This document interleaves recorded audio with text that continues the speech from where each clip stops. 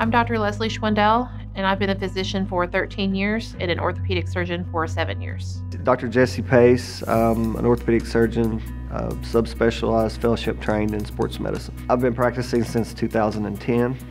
Robotic-assisted surgery is using computer navigation and robotic-assisted tools to help make more precise measurements and cuts within joint replacement surgery, which can improve alignment, help with more accurate sizing of implants and ligament balancing, and all of this leads to better outcomes for patients.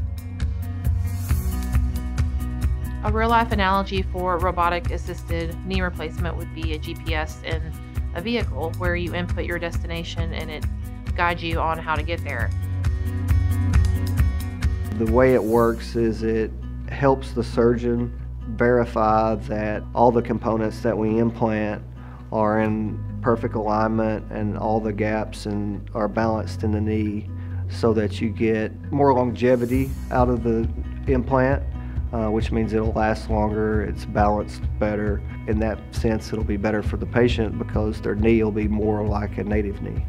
The normal patient for a knee replacement or hip replacement would be later in life, in 50s and above. And the more complex a deformity is, probably the better candidate they would be, because that helps me with more accuracy in assessing how to correct their deformity and how to size their implants and balance their knee afterward.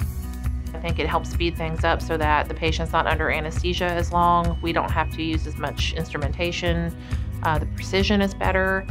Outcome will be better.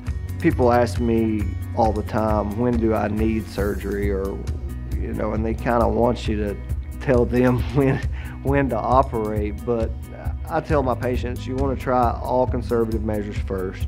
And then when it gets to the point where every day that you get up, you're thinking about your knee, and it affects your ability to do things, and your ability to do things you enjoy, it not only will affect your knee, it'll affect your overall lifestyle. I mean, people's moods get affected, and when it comes to that point where you've tried all the things there is to try conservatively, you've exhausted all those efforts, then that's when it's time to do surgery.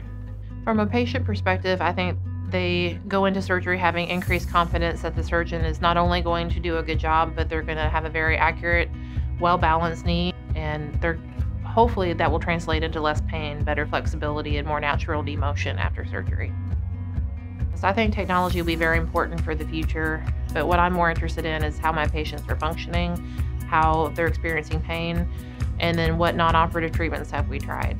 Now we have the ability to be able to essentially balance the whole knee and have a roadmap and a double check system of what to do.